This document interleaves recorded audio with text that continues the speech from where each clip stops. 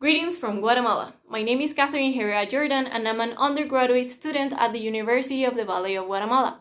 The abstract that I submitted is titled Development and Verification of a Low-Budget Clinostat Built by Undergraduate Students in a Developing Country. As you heard, this is the adventure I made with my colleagues and co-authors to generate new opportunities for developing countries to start at the space biology sector. The reasons why I should be elected for the Emerging Space Leaders program is because I've only been in the space sector for 4 years and I've already founded the Guatemalan Association of Space Engineering and Sciences, generated 3 different prototypes for low-budget clinostats, participated as a student intern in 2 NASA-funded projects, led 2 different space biology workshops, and 1 project for schools to participate at the Global Space School, and also created a big network of scientists and organizations at the space sector. So this opportunity could not only benefit me, but my whole country. So thank you.